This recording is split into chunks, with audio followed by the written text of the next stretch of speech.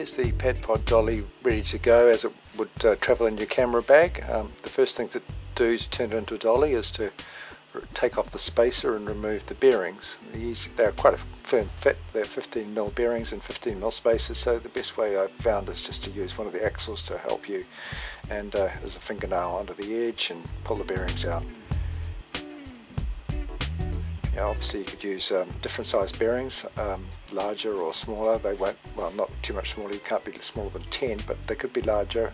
Obviously only 15s will fit in the spacer, but you could use larger ones that also have a 6mm shaft size, axle size.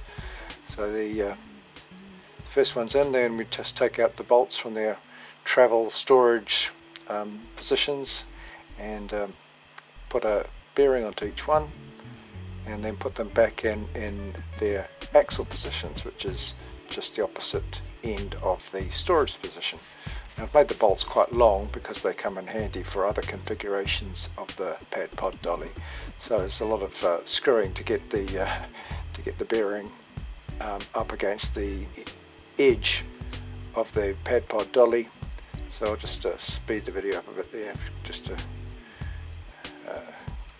make it a little less boring perhaps, and then just put the last one in.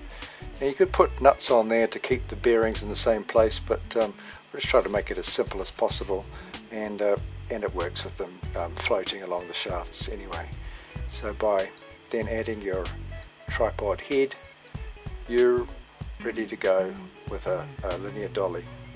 Obviously it's only of use on very smooth surfaces with such small bearings, but any skateboard or skate wheel with a 6mm shaft could be put on there. Obviously not too large because they would touch in the middle, but that is a possibility. More stuff to carry, but yeah.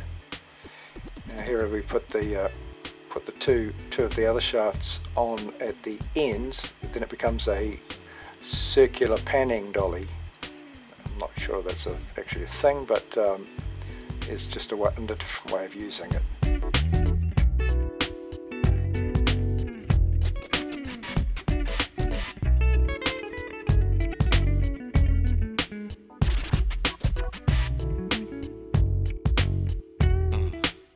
Now to use it as just a flat pad pod, obviously all you need to do is remove the bearings. You've got a small stable platform. If you want a slightly larger or more stable platform, you just screw in the bolts as sort of outriggers, and that gives you a bit more stability. Then if you want to use it on uneven surfaces, you put the bolts in through the vertical holes and adjust to make the pad stable. There you go. Thank you for watching.